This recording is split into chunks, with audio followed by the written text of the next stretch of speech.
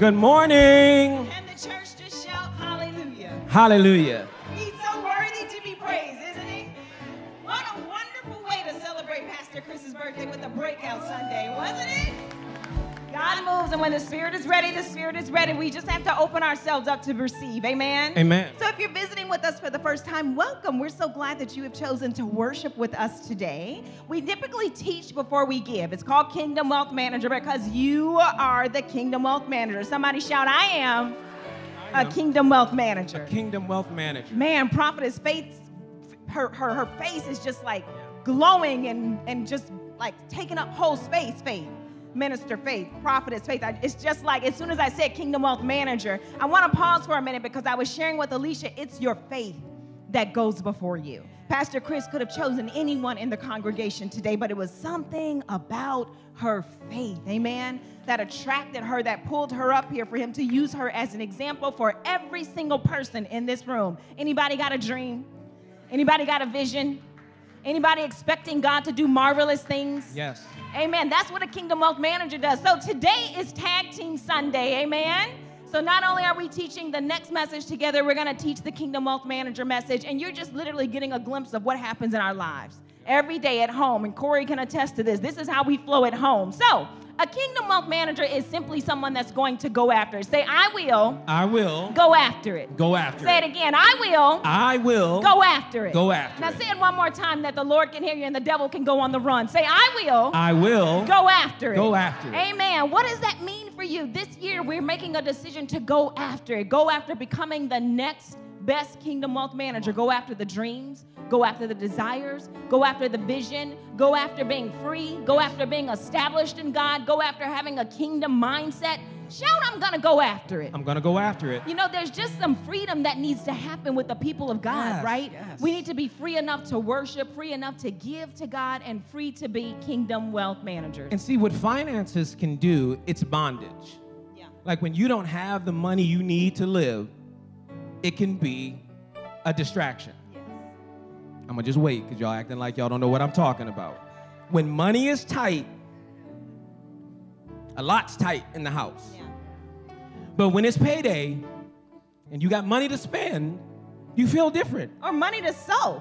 Or money to sow. Right, you feel different. I can't tell you how many times we've been in a situation where we were like, okay, it's only going to take God. Anybody been in that situation? Like, it's only going to take the grace If of God doesn't do it. But when we see him do it, I mean, we can't wait to sow into the Amen. kingdom of God because that's the principle that we follow, that when you sow, Yes. you can expect a harvest. Somebody shout harvest. Harvest. It's a kingdom principle. The word reminds us in Genesis that there will be seed time and harvest. So as long as you got a seed, as long as there is time still in existence, you can expect a harvest from God. And the last time I checked, can't nobody do it like him. Come on.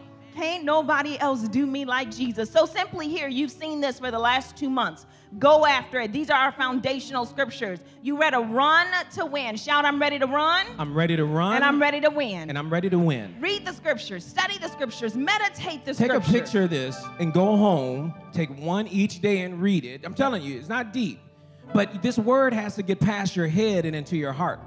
Because up here, you're like, okay, that makes sense. But when it gets in here, there's a belief. Yes. There's a confidence. The second one we talked about was grab, throw, and go.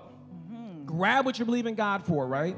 Then also need to grab this mess, these thoughts, these ideas, these can'ts, C-A-N-T, can'ts, Right. and throw those down.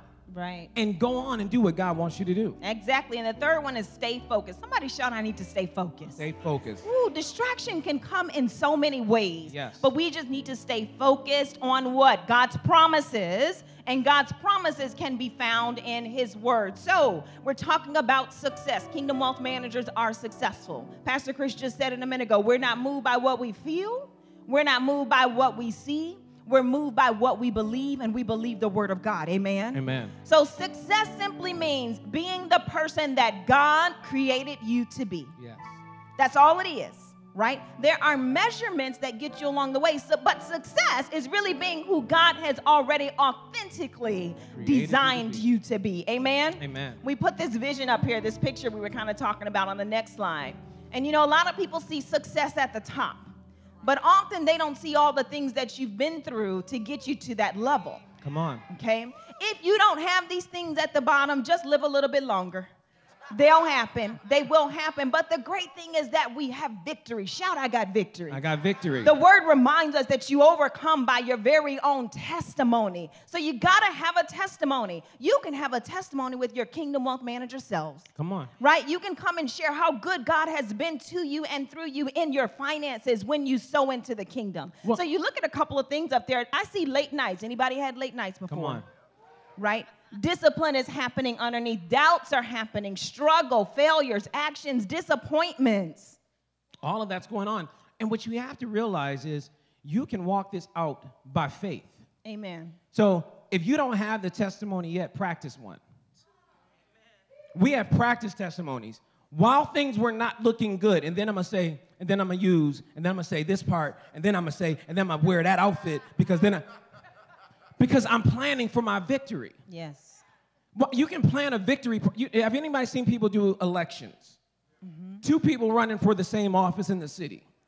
Both of them have a celebration party set up, do they not? Yeah. There are two ballrooms with different colored balloons, and they're waiting for the results to come in. So my point is, if they can do that knowing they don't know the outcome, but let me tell you, you know the outcome. Yes. See, blow your balloons up and set your room up and go, God is going to come through sooner than later. Amen. Amen. So I'm practicing what I'm going to say when he shows up. I'm practicing how I'm going to give. I'm practicing what I'm going to do.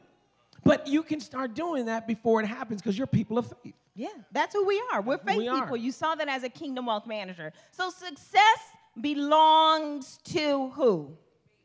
Say it. Don't just look at me and shake that head. Say, success belongs to me. He was just talking about your confession, right? Your confession is the word that's coming out of your mouth based on the word of God. So we have to confess that. We'll just share a little confession with you in our household. We confess that we have $1 million businesses. Yeah. Okay? Not only do we confess we have $1 million businesses, we say we sow $1 million seeds. All right? So if I'm sowing $1 million tithe, that means that I have more than enough. Somebody shout more than enough. More than enough. See, my confession is working for me. Yeah. We're seeing it happen in our businesses that the gift that God has given us is now making room for us. Come on. But it requires us to confess the right thing. It requires us to know what God says about us. And it also requires us to sow seed. Amen? And when we sow, go ahead. I was just going to say, and that's why we sow seed even before we see the outcome. Amen. A farmer does that all the time. I told you this a couple weeks ago. A gardener doesn't plant and then there's a tomato. They plant a seed. Right. But then they wait and watch and water it to grow up to become the tomato. Yes. So when we ask you to give, we're not saying give to us. You're giving to God in advance. You're like, I already know you're going to come through. And let me pause right there. What a joy it is to give to God. Oh, come on.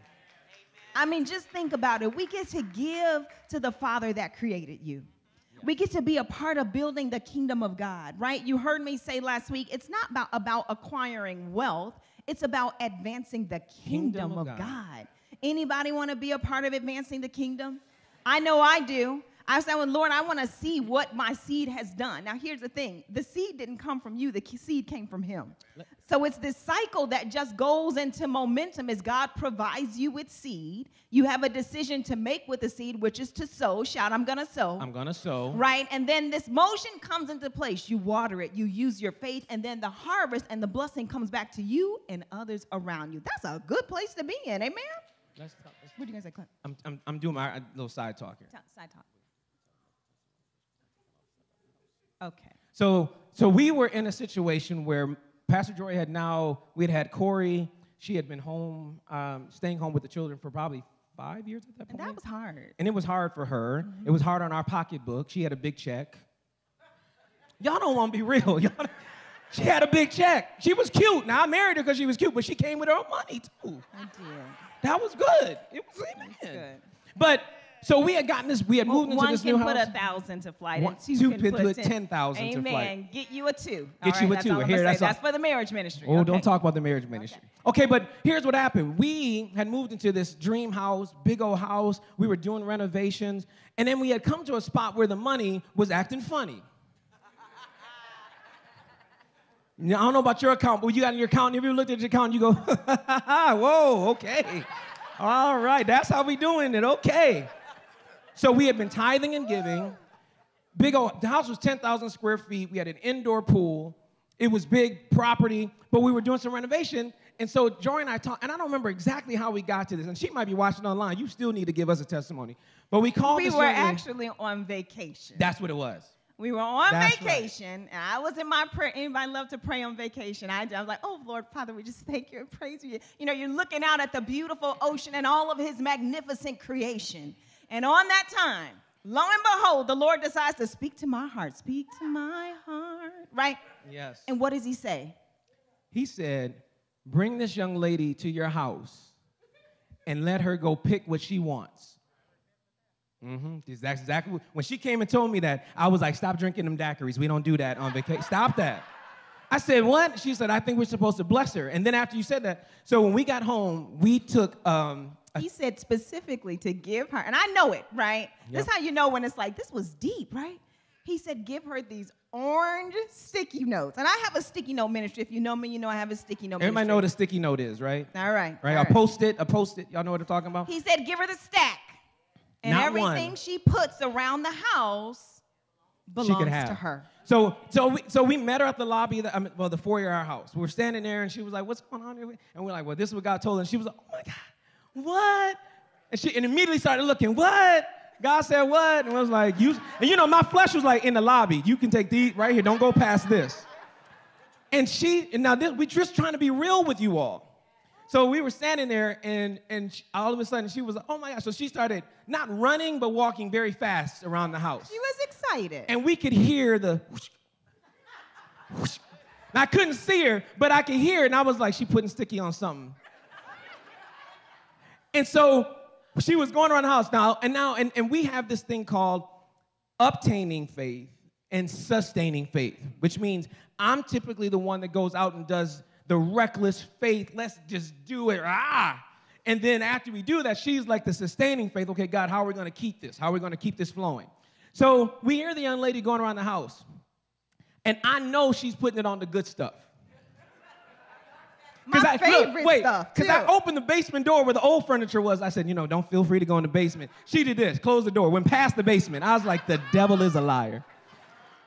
But she started putting sticky notes and stuff, and then we started kind of walking around the house, and she was like, I love these chairs. I love this table. I was like, And y'all remember the old school big screen TVs, not the new ones? Next thing I know, she's pushing my TV. I'm talking the big one. And I was like, look at here. Now, wait, now, Jesus. But this one said, I got to go. She was like, I got to go. She was like, I'm going to go I got to. Because it was hard on our flesh because she was picking all of our good stuff. Yeah, she was. We were like, take what you want. She took what she wanted. And after a minute, then we were like, where we going to sit? Where we going to sleep? Yeah. Right? We like, look, and she didn't even have kids. We were like, you don't even need all that furniture. You ain't got nobody but one. I'm just telling you. But then we kept reminding each other of this. Give, and it shall be given back to you. Good measure, pressed down, shaken together, and running over. We also learned that a seed will meet any need, right? And a sacrificial seed will do damage. Yes. When you start sowing a sacrificial seed into the kingdom. And so by the time she was done, she couldn't even take it all. She was like, I'm going to call for a truck. I was like, amen. But in the next few weeks and months, money started coming in. We started paying. We had invested personally in a subdivision. It was only 3 owners. It was like an early thing, and it was going to be this great big move for us. We wound up losing. You want to tell the number? No. She won't let me tell the number. It was a very big number. So we were like, wow, okay. So then in our time of need, we were like, I can't eat my seed right now. That's right. This seed started producing ways for us to get the money back. Amen. All of a sudden, things started happening with major people who were like, you owe us this, but all of a sudden the records have shown you only owe this. And I was like, and I was being honest, like, no, bro, I know I owe you. And he was like, well, we don't see it. And I was like, well, then I'm not paying it. But out of that, we wind up getting completely out of debt and moving. And then you know what's so funny? Then we were able to go get the furniture we wanted in this season in our life. Yeah. God is faithful in that way. So we, literally, debt was supernaturally canceled. That next year, we got completely out of debt. So we talk about that value of time. Do not underestimate the value of time. Somebody say, I got seed. I got seed. I'm going to let God move in the time. Yes. And I'm going to expect the harvest. Yes. Now I'm receiving the harvest. Amen. Yep, that's it right there when you're like, now I receive it, Father. Right? I receive it right now in Jesus' name. Did you get anything out of the Kingdom Wealth Manager message? Amen. Amen. So Amen. as you're giving this morning, it may feel a little like, oh, this feels weird. I mean, this is the money I need. God's going to speak to you. He's going to talk to you. But you just never know. I mean, like that thing changed this young woman's whole life. Whole life. Right? The seed that you have literally has the power to change somebody's life. They could be sitting right next to you and you don't even know. Amen? We get excited when it's time to give, so we're going to give you a minute. You can give by text. You can give online. You can give at the back of the church and in the foyer as well after church. But we're going to come back and pray a covenant blessing over your seed after you've sown it. Amen? Amen. So take your phones out, write your checks. We'll give you 30 seconds or so, and then we'll pray. Can you guys put the text screen up, please? Number on the screen, please.